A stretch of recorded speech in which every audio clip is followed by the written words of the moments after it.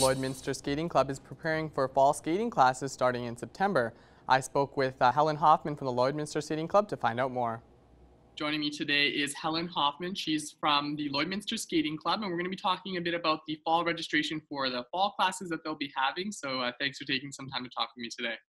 Thanks for having me.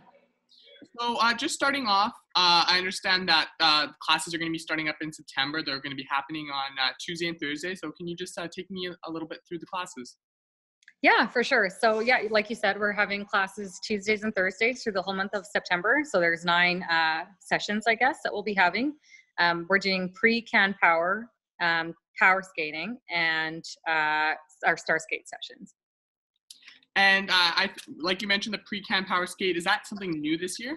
It is, yeah. We haven't actually done it before, but we've had a lot of requests for it. So this is for novice and initiation level hockey players that want to get some power skating lessons. So they have to be able to skate a full lap of the ice and be able to stop on command. So it's not a learn to skate. It's a level up from that, I guess, but it's the youngest level of skaters we will have. And can you just take me through some of the other kind of like age groups that you guys are going to be able to be taking in the fall? Yeah. So for our Camp Power, our regular Camp Power session, we have Adam and Pee Wee age skaters. And then for our Star Skate, we're actually combining our intermediate and our senior sessions this year just because of COVID. So we lost some ice time with having to do some sanitation in between sessions. So we have a combined session for our Star Skate skaters. So those are kids that are they'll be anywhere from maybe say 8 to 17. So can you just talk me through maybe some things that might be different because of COVID? Is there anything that you guys are kind of switching up or some safety protocols? Yeah, for sure. I mean, like kind of how every sport is having to tailor their delivery for their programs this year, we're the same. So we normally would have sessions running back to back. Now we have to have sessions. We have to have a half an hour break in between our sessions so that everything can be sanitized, boards wiped down. We're not using the dressing rooms. Normally our kids get ready in the dressing rooms. We're probably not going to be end up utilizing them.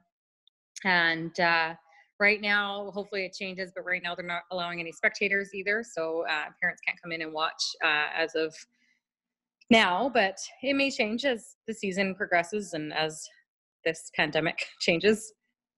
And where will the classes be taking place? So fall sessions will be at the Service Sports Center, so the multiplex. Mm-hmm. Yeah. And down the road, is there anything after the fall classes or maybe in kind of addition to them that Lloydminster Skating Club will be putting on?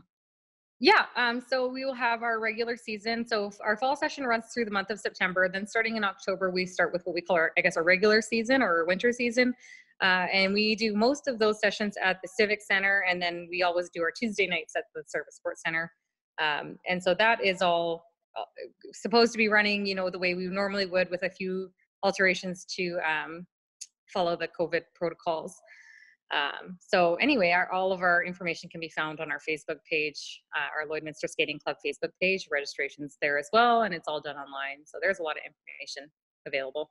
And because of COVID, are you guys going to have fewer people in the classes, or are you able to have the same amount of people as you normally would?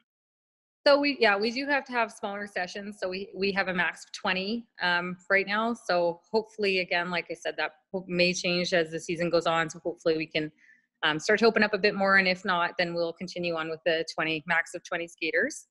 Normally we could have, safely we would have at least up to 30. So our regular sessions and our power skating sessions would have up to 30, and our can skate sessions would have up to 70. Like we'd have them as full as we possibly could. So it is going to be a big change for us, but it is for everybody.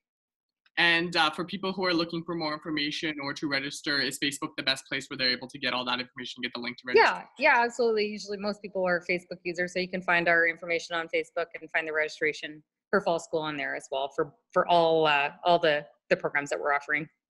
Awesome. Well, thank you for taking some time to talk today, Helen, and it was great to get that information out.